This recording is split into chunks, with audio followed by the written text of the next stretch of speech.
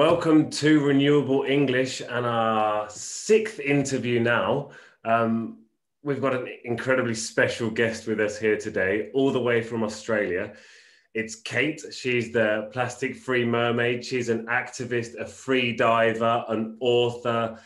She's been free from plastics for over a decade. She's a role model. She's basically something we all want to be. So hi there, Kate. Thank you so much for joining us.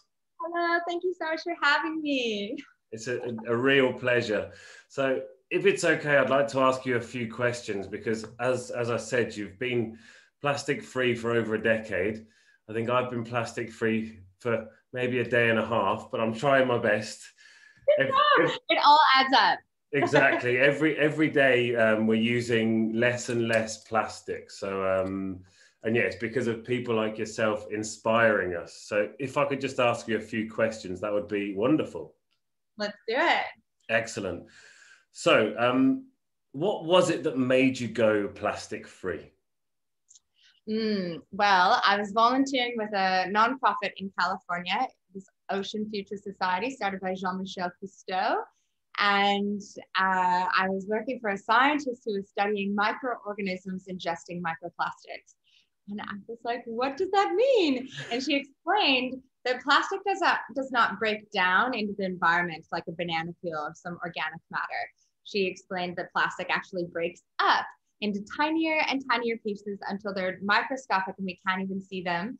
And that's when they start to wreak havoc on the food chain because plankton ingest these tiny little microscopic bits and then they get eaten by larger fish and get eaten by larger fish. And it actually, the toxicity of plastic biomagnifies up the food chain. So I was so shocked because I was using plastic on a daily basis, having no idea the pollution impact or the toxicity that plastic, it's very harmful to the environment as well as human health.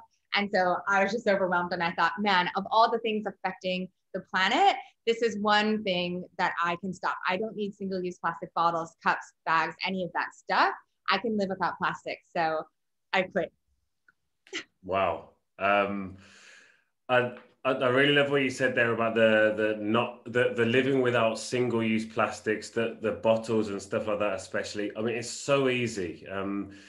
In the last lesson, I was in the supermarket looking at all the different things that had plastic, and there's nothing that makes me more angry in the world than bottled water. It makes me so angry. It makes my blood boil. It's one of those things that gets me. But what about like a banana or an orange wrapped in plastic? That was literally the first thing I picked up in the supermarket, and I said, it's like they don't have their own wrappers already. Why? Yeah. Why? Boycott all of that. It doesn't make any sense. It makes no sense to me at all. And yeah, it would be so easy for it to be stopped. And these huge companies would be saving money by not creating this plastic in the first place that they don't even need. Yeah, but they have deals with big oil. Exactly. Those guys, those guys wouldn't be, those guys would be losing money. So that's a good point. So other than the obvious ways of reducing plastic, like not buying these bananas that are wrapped in plastic, can you tell us some conventional and unconventional ways to reduce our plastic use? Sure, of course. I'd like to say that, when in the conventional sense of just stop buying it, the easier said than done. The hard part is in the moment when you want the banana, when you're hungry or you're thirsty and you want the water and you're like, I must drink water to survive. And you kind of start to justify in your head. The hard part is to catch that internal conversation where you're trying to justify this purchase and remember that it's in those moments where we rise above that like kind of basic urge to just satisfy our need and rise above our privilege and just say, I'm going to go without, like, I'm going to be okay. If I don't drink this water, there's going to be a drinking fountain somewhere. I'm just going to experience hunger for like an hour until I find something else in the supermarket that can satisfy this need.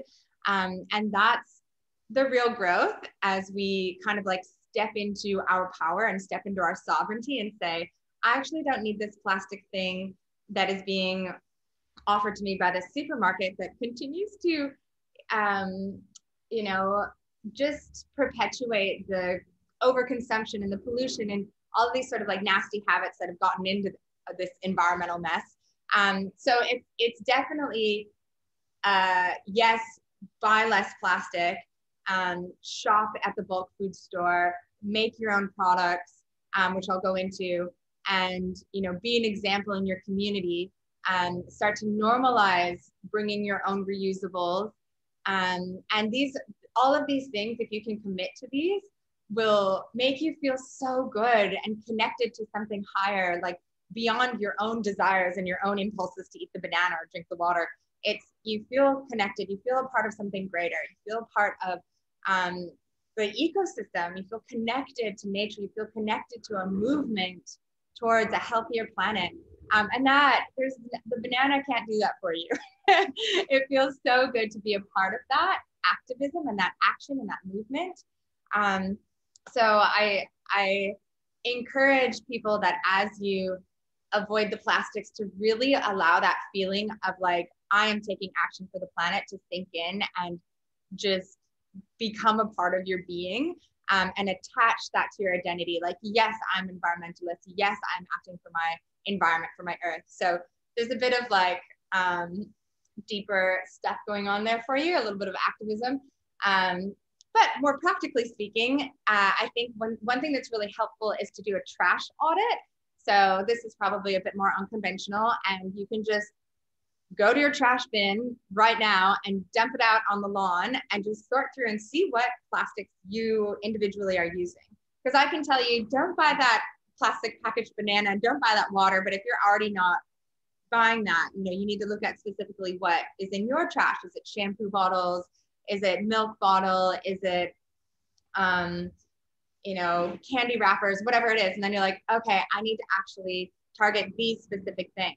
And then you can, instead of buying the shampoo bottle, you can maybe make your own with soap nuts or buy a shampoo bar from your local markets. You know, you can make your own plant milk. It's super easy. Soak some almonds, blend them up, strain them. You can make your own, what was the other thing? Oh, candy. You can make your own like bliss balls, you know, so just like, instead of making this like, oh my gosh, what a huge thing, I have to put plastics, just see the plastics you already use and then make a targeted plan to phase them out.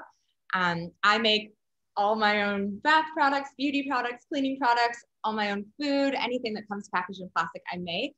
And it just takes scheduling, you know, so like, where in my month can I carve out an hour to make some plant milk, make some bliss balls, make my deodorant, make my shampoo, whatever, and just scheduling it in. I love that. Right early so in Spain, we had a really harsh quarantine at the start of all of this craziness.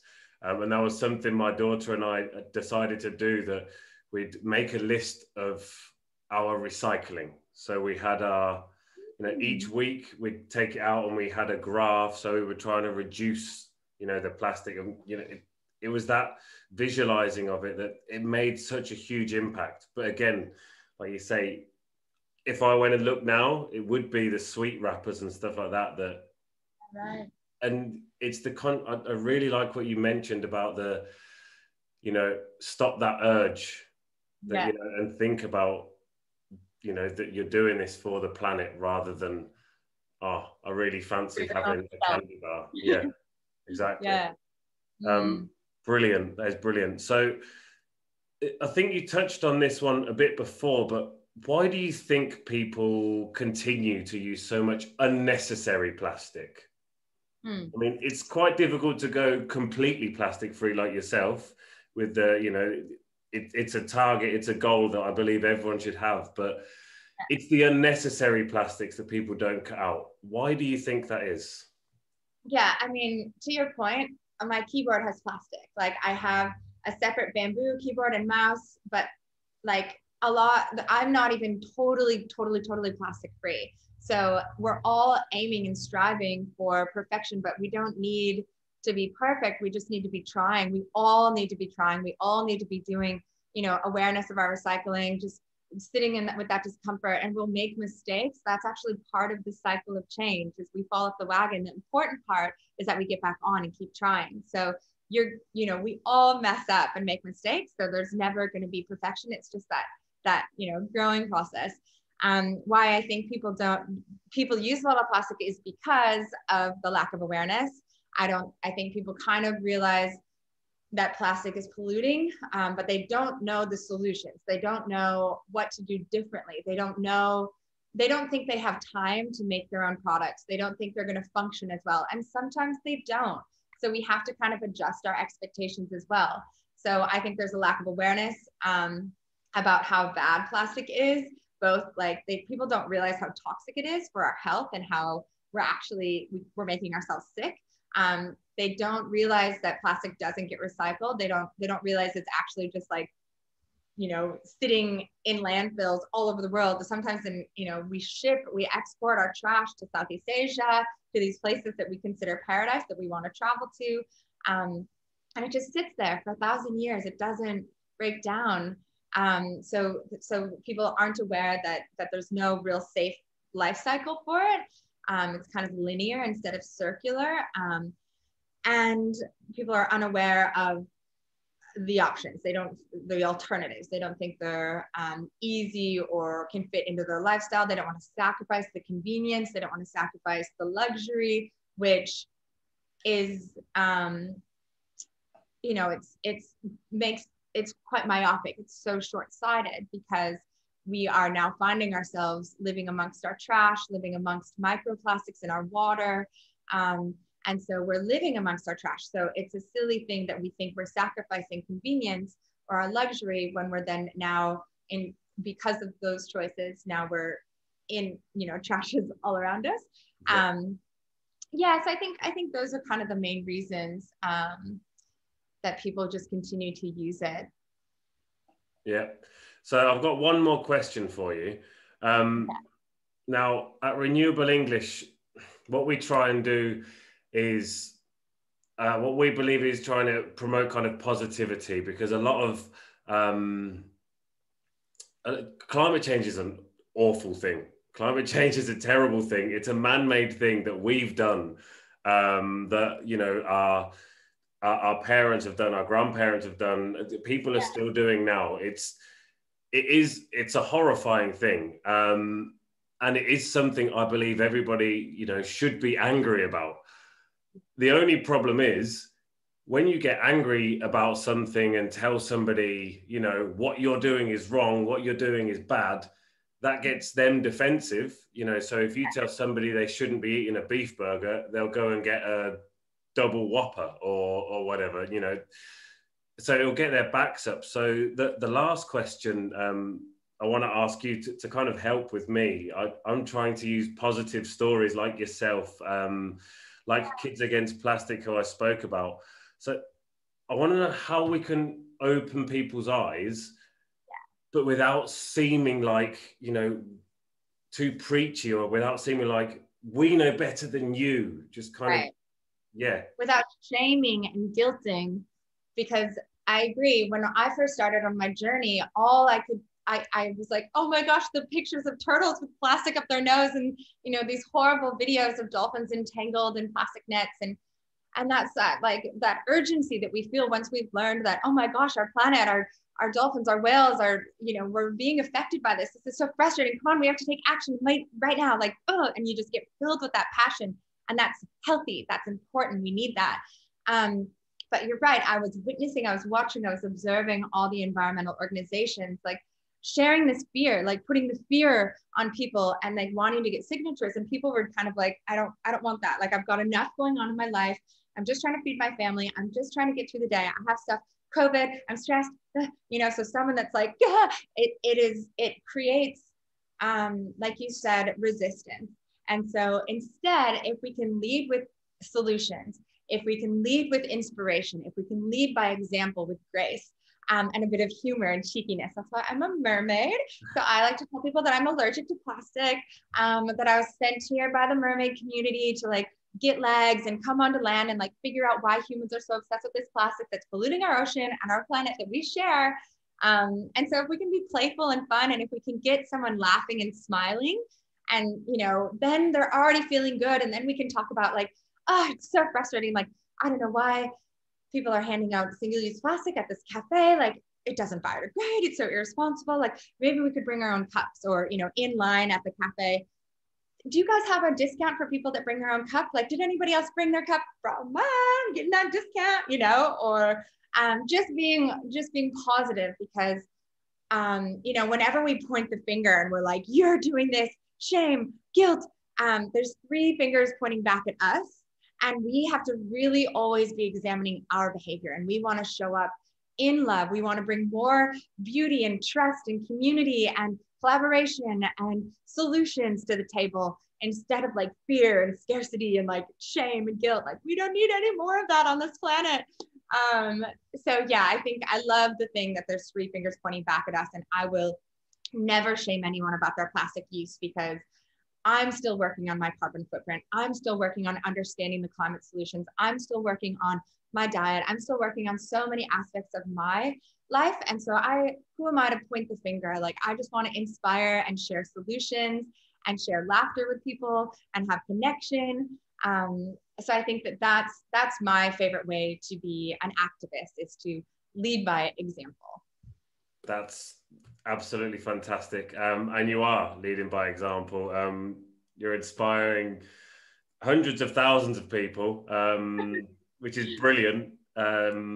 So I want to say thank you, not only for coming on Renewable English, but thank you for everything you're doing, and the steps that you're taking and the things that you're doing to help our planet. I know it's been said 1,000 times, there is no planet B. And it's people like you inspiring people all over the world that are going to make a difference, that are going to help us, cure our planet. So thank you so much for joining me today. Thank you, Harry, and thank you for what you're doing, educating, and for the opportunity to share my story. It's such a pleasure and an honor to be doing this work and to meet you and connect with all of your students. So well done. Thank you so much. Thank you very much.